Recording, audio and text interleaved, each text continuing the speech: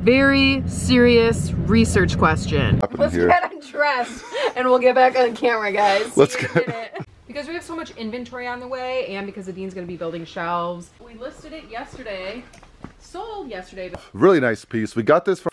Disgusting. Did it smell? So gross. I don't think so.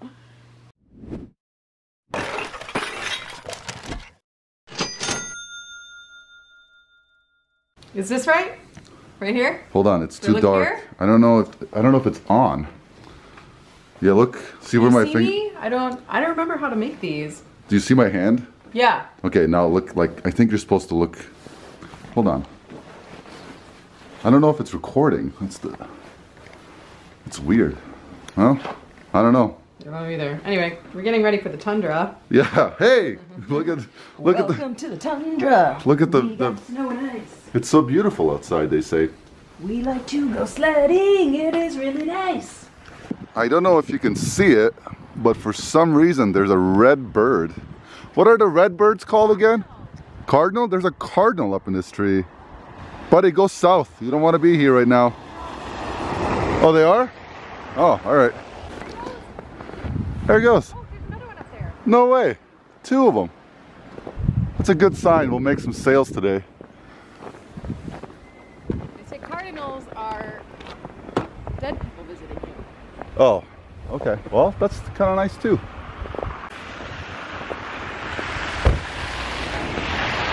That's a morning dove. We are rebranding our channel into bird watching. Autobahn RS. So as you can see, we just got snow in and it's not stopping, which is great. We got to get this, get into the truck and get to work.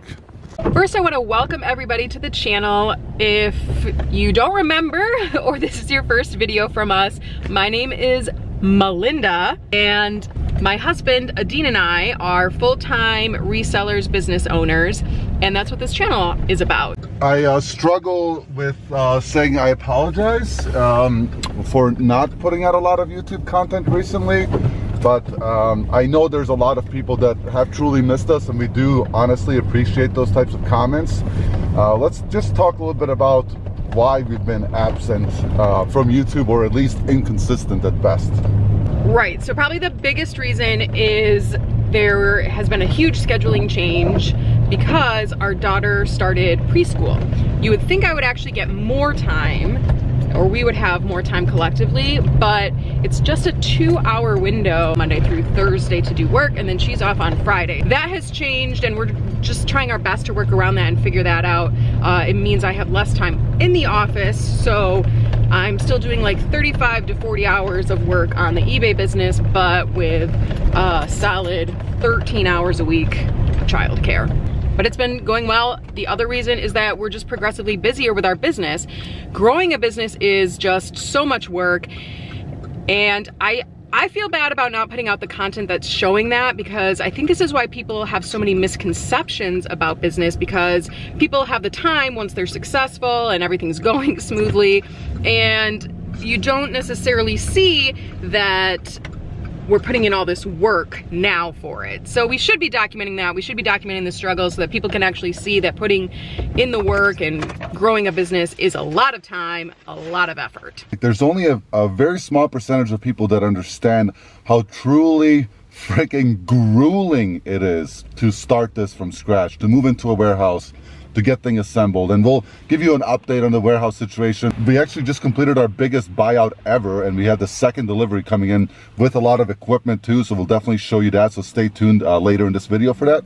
But it's just extremely grueling and difficult, and Mona's right, we should have been documenting that more and more, but we'll definitely catch you guys up, we promise. And Pinky promise, hope I don't die anytime soon.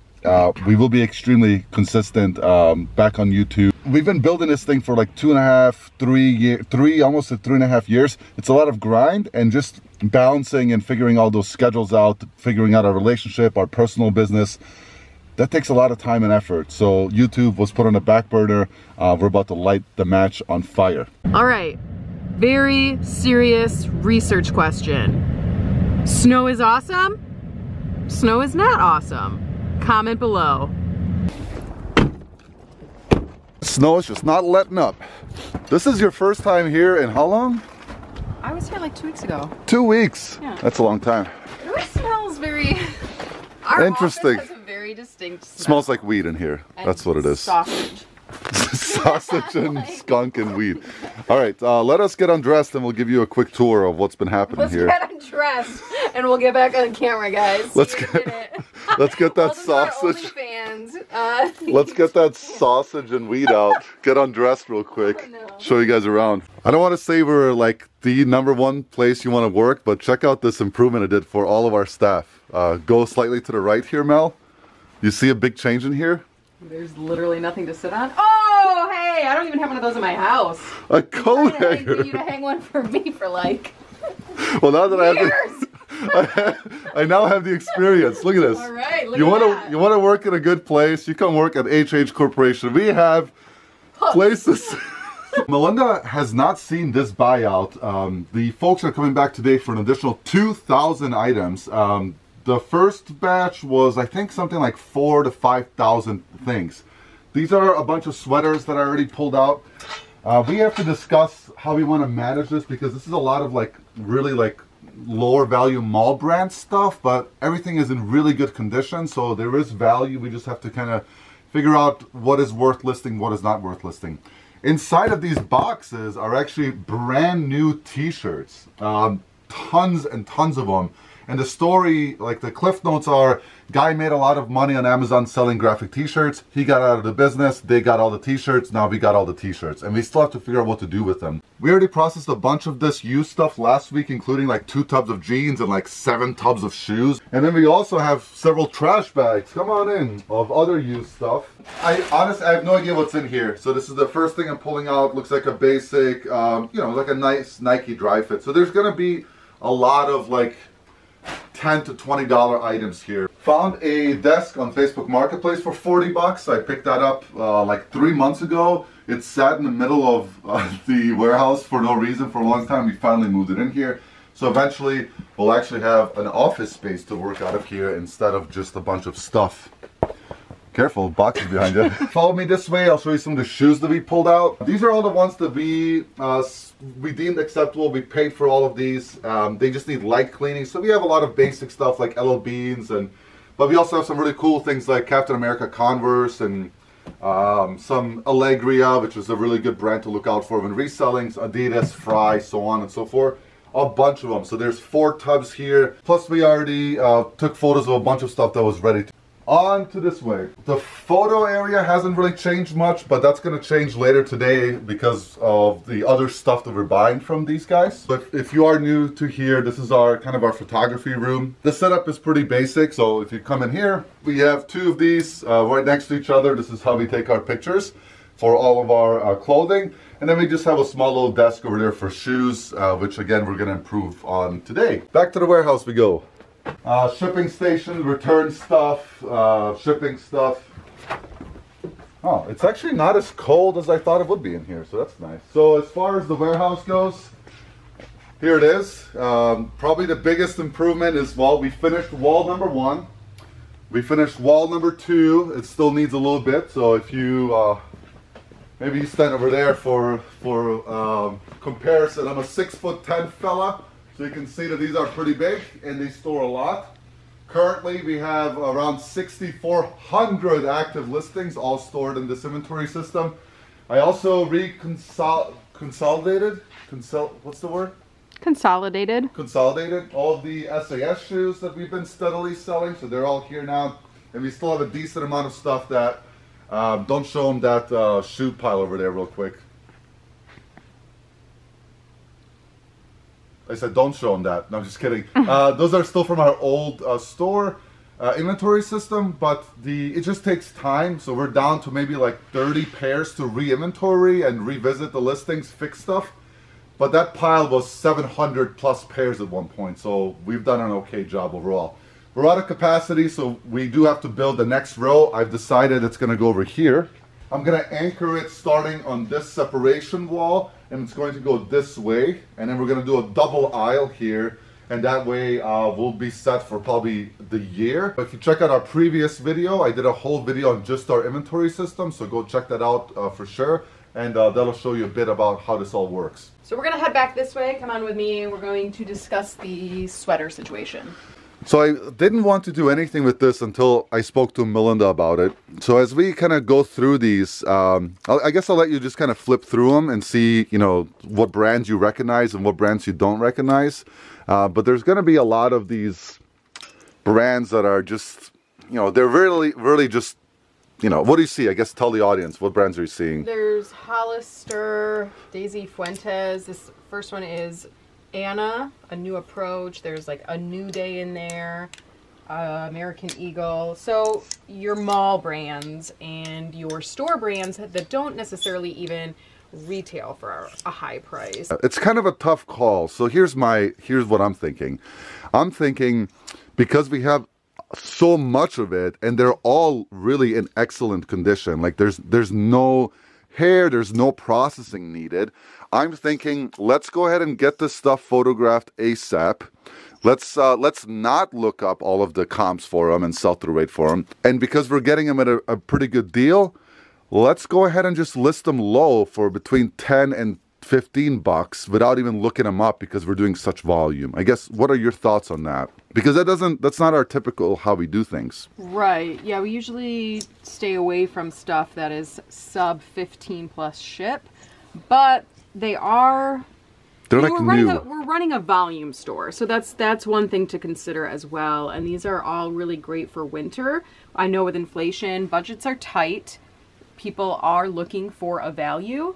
So I think that that's not a bad idea as long as we're not paying a lot of money for these. Right. You know, there's still a little bit of profit to be made on them. So you flip a bunch quickly. Yeah, and I think we do it quickly by offering a really good price on them. Like, let's just go with like flat, like $12.95 plus shipping or something like that. Right, and we with can offers. accept offers, that's the majority of our products do sell on offers. Yeah, and we plan for that. So. Yeah, wait, and now listen. If all this stuff was like it needs a lot of steaming and hair removal, and it's just in rough condition and stained, it would be an absolute no. But look at how much of this stuff we have. Like we have 5 more tubs here, when we have all of these tubs here and another 2,000 units coming. Oh, I think that we're in agreement there. So we'll get them for a really good deal. We'll probably make like a $5-6 profit per item. Right. Maybe we set the bottom at like $7 is the lowest we'll take as an offer. Yeah, and we'll check back in and let you know. We'll try to keep track of the ones that we're listing at that price and maybe keep a week by week tally of what we're selling. Yeah. How that's working for us and see how it goes. All right, let's talk about these t-shirts real quick. So the nice thing is what you see right here in front of me.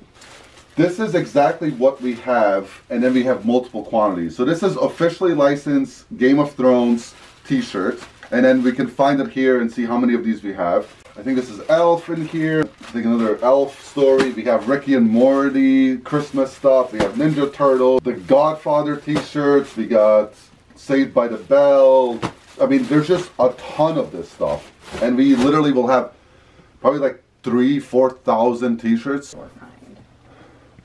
Say that again on camera. No, I'm just kidding. She was talking about the what is this thing called? It's a lanyard. A lanyard. Who did this? I did that. I was like a coach. I was pricing stuff out and I put that on there, and now it's ruined forever. We're gonna pick some orders as soon as Melinda uncomplicates my complicated.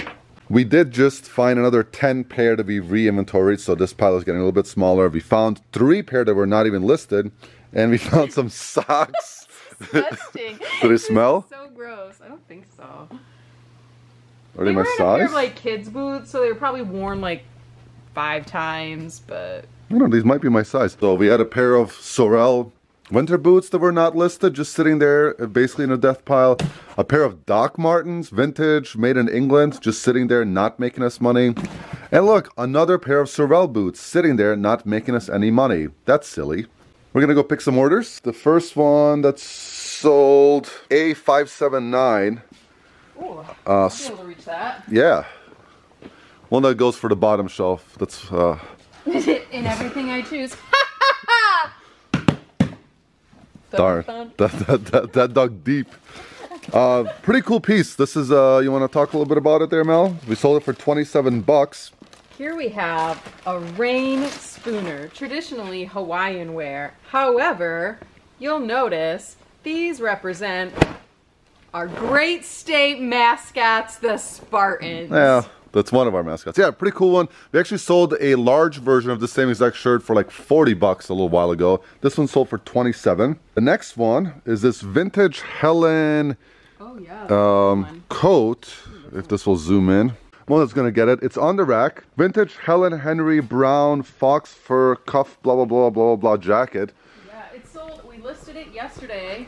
Sold yesterday, but they didn't pay until today. Yeah, it's a really nice piece. I'll let Melinda come drag it out and show it off. Really nice piece. We got this from our friend Athena, so thank you so much. So really nice, true vintage coat.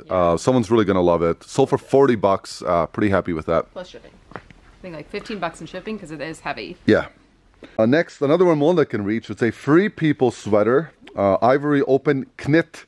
C742. This one sold for 19 bucks. Free People. We sell Free People probably like 3 to 5 times a week, if not more. Yeah, it's a great brand to sell. You know, it's nothing crazy. Some styles sell for more, but generally speaking, it does sell pretty quickly. Next up, another one Melinda can reach. Melinda, you're on fire with these low shelf items. This is a lower value sale. I got a bunch of jeans from a fella for 3 bucks each. I think it was like 5 pair. One of them sold for $14.41. K314. So this way, bottom shelf again. K314. There's just a pair of Wrangler jeans. We don't have to show them off. They're Wrangler jeans, basic. All right, now this is going to be a little bit difficult for a height challenge person like Melinda. N as in Nancy, 278. So that's gonna be tippy toes. Melinda's gonna have to get a stool. Flat foot. 278. N 278. She's struggling, folks. She's playing on the camera like she's not. This is hurting her spirit and physique. This is a Nubatag little beam sweatshirt, super basic, brown, nothing to really talk about. 20 bucks plus ship out the door. Low shelf, Beezy's A748. Let's go, Mel, quickly. Hurry up now, we're wasting time here. Just kidding. A748. You're gonna have to move the ladder. While you're working on that, I'm gonna go get G93, which I know Melinda can't get because it's up here for us not so vertically challenged folks. It's right in this one. I gotta put the camera down. Hi, Mom. Okay, we sold a pair of clogs by Dansko. Did you get it? Yeah. So those are Beezy's. They sold for like 17 bucks plus ship. Decent brand. Fast sale. That one was like a day and a half. Yeah. And then a pair of Dansko's clogs. Sold those for 30 bucks plus ship, which is kind of the higher end for basic clogs, but hey. Yeah, the Dansko's we found sell around 25 to 35 right now, depending on the style. Yeah, next one, R233. No one can get that. That's all the way up there. Second to the top. We'll grab it. A pair of Nike leggings for 16 bucks. H468 is all the way up there, so we got to get... Actually, Mona, hop on the ladder there. H468. A pair of Lululemon headbands that sold... Come on, focus. There it is. 15 bucks. Not bad. You know, super easy, obviously. Just a couple of headbands. Probably worth like 7 bucks each. Anything else in the late H's? Not that I'm aware of. No. F's? Nope. F548. Oh, can't get to it. I'll get to that. That's right here. Actually, it's right here. F548. I know. Here, why don't you... Whoop. Good catch. And gonna comment on how that was dangerous. That is dangerous. This is a J. Crew cardigan sweater, 34 bucks plus ship. A606, right down there. See it right where I'm pointing. My hands are full. This is a pair of Nike basketball short or pants. Yeah, pants. 17 bucks. We got a pair of Nubatag Chicos that sold. That's Q. We can't reach that. That I647. That's going to be top shelf, probably at the end there. Look at that hustle, folks. I feel like we should have a relay race one of these days. Everybody gets a packing list. Yeah. And we see who finishes first. You know, different heights for everybody. We'll have to check with HR. Just out of reach. She's going to have to move the ladder. Be right back, folks. Last one I'll grab is B352, this Nike vest. B352. 352. It's a reversible Nike vest. We priced this at like 30. It sold for 21, or it sold for 18 plus ship. We We had it for a while, so obviously we want to move stuff and not become a storage facility. All right, the stuff Melinda's grabbing, or the things she's grabbing, it's new attacks at the Quaker Factory Christmas embellished top 20s. So fast. This it's Quaker Factory. Like it is Quaker. Oh, okay. Quaker Factory. Quack. Toss it. Yeah, it has Christmas stuff on it. Really, it's so random. Well, it's larger. Really It's also plus size clothing mostly. Yes, so that was tags and it's got some bling. We're gonna finish up pulling the Poshmark sales. We won't go through everything. Let us know if you're interested in us doing a weekly sales highlights video. Happy to do that. A couple highlights that we did pull. This is a really nice UGG robe. 25 bucks. It sold super fast. Actually had an offer of 20 on eBay, and then it sold for 25 on Posh. And then another really fast one is this Noble pair of women's running athletic shorts as well. Those sold really fast, like hour and a half, or I think it was like 28 on Poshmark. Nice. Yeah, so let us know. Melinda would be leading that like sales highlight video. So if you want this beautiful face in front of your screen, talking to you like what's selling now, what you need to look out for, please let us know and we will do that. Mel is going to start packing. I'm going to pull some of the upstairs stuff that vertically challenged people can't for obvious reasons. You know, I'm not vertically challenged enough where I could have gotten like a discount on my college trip. That's true. That's the only thing I regret. Yeah. You just tall enough. Just tall enough. All right, we'll be back.